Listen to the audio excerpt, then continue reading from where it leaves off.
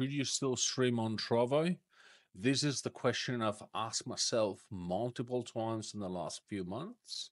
If you're here, I'm sure you've asked yourself the same question, or you just want to know more about Trovo. I'm Ogozed, tech enthusiast, online creator, gamer. Without wasting any more time, let's have a look at what makes Trovo great, what's not so great about this platform, and I'll give you a bit of an opinion at the end of the video. Let's do this. Alrighty, guys, let's have a look at what makes Trovo great. This is my account, or should I say space, on Trovo. You don't have accounts, you have space. And every space has got rooms. As you can see on the left hand side, you have multiple choices. The first one at the top is always your live stream that has your panels. I haven't been here in a while, and you can tell. But you can add panels much like Twitch. So, for example, you can add one with your links. You got another one that has a bit of an intro. And then you can add another one with your favorite games, or just image, text, spell album if you have custom spells. We'll talk about monetization towards the end of the video. And when you're done, you just save it, close, and all of them will appear at the bottom of your space. Now, you have another tab for offline watching with your stream and your clips. Then you have chat. I named it chat rooms. But if you click on the three dots here, you can change the room. You can give it a name. This is only a chat, like text and images room. You can see send messages, embed video links, embed other links. You can even give it a category. You can add the category. So for example, we go live. We create the category, save. As you can see, we got a new category with our chat room, and you have voice room, which are available on mobile. So you can use basically your mobile as a way to communicate with your viewers or with other teammates. Much like Discord. So this update that came about 2 years ago was designed to replace both the streaming platforms, so in this case big bad guy Twitch, and Discord at the same time, because these rooms are available offline and online, but there are no video ads at all, much like another platform. So you may have from time to time banners that will have some ads, but other than that, the viewer experience is not interrupted and bothered by ads. And also, when it comes to monetization, you have a split of 50-50 for your subscriptions, which now, after the last Twitch update, is not as great anymore. You can earn via Elixir, which is basically like bits on Twitch. And also, you have a creator program, which is called Trovo 500. So if your streams are watched for a certain amount of hours or more, you get paid by the platform. With that said, Key Creator Program is a lot more advanced and it gives you more possibilities. But it's still better than nothing. And also, as I mentioned, there is Elixir.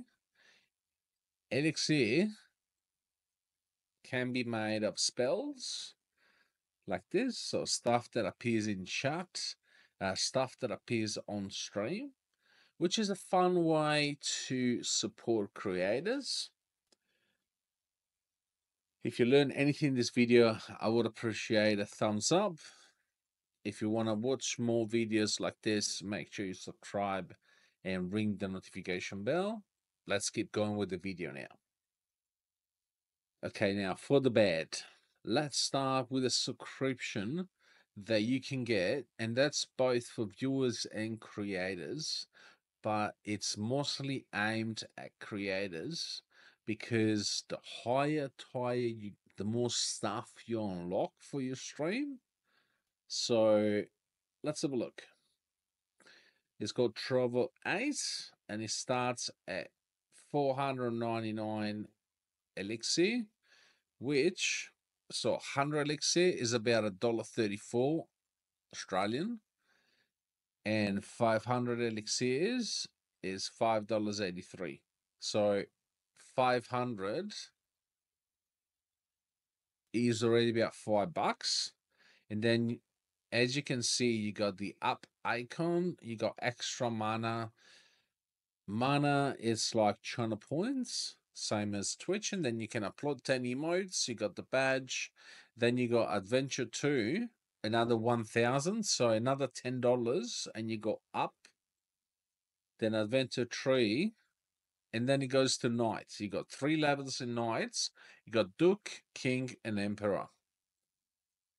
Emperor is 200,000 elixir, so $200,000 a month, basically.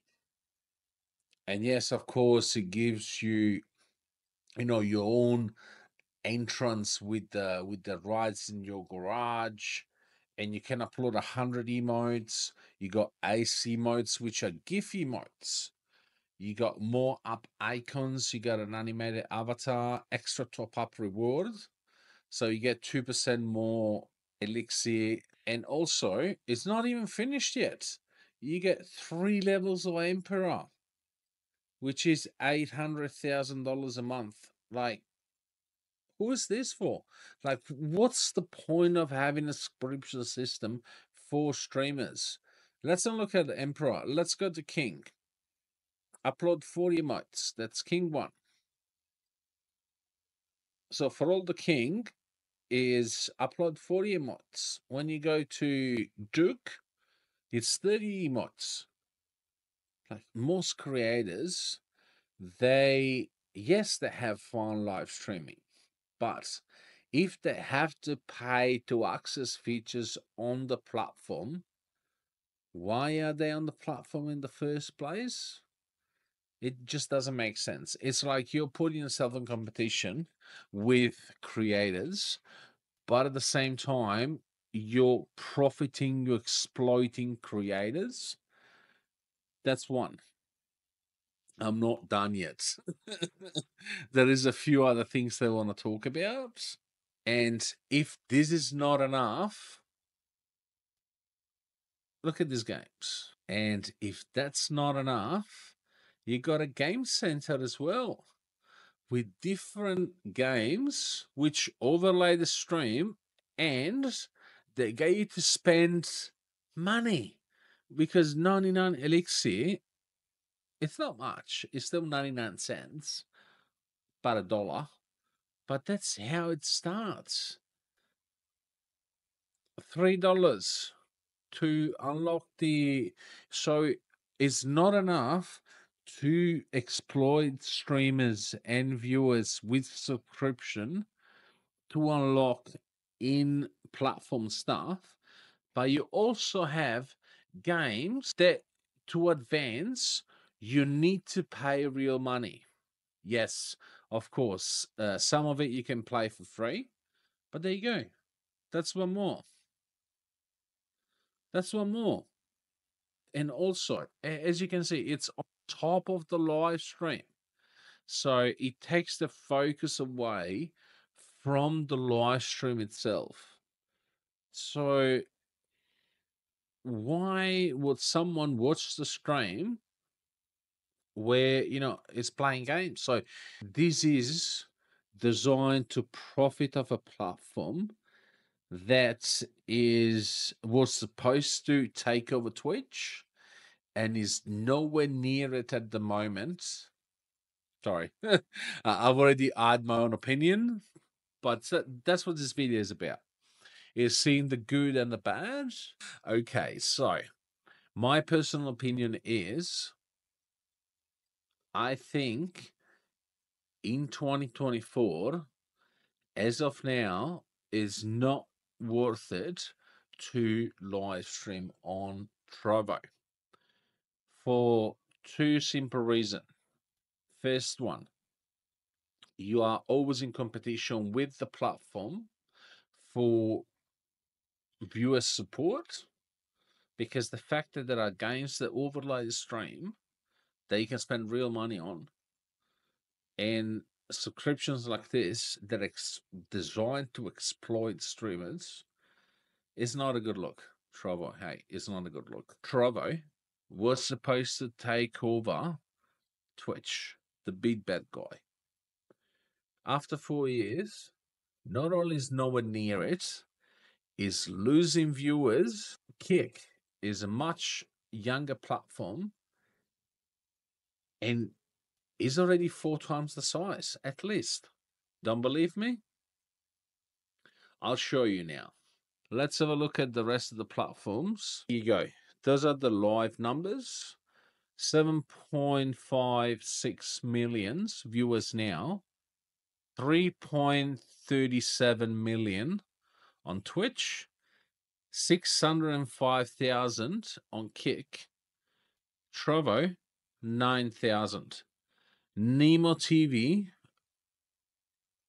Have you heard of Nemo TV? It's not one of the biggest ones. It's got 185,000 now. Africa TV, 108. Sizz has got 20,000. Rumble has got 79,000. Trovo, 9,000.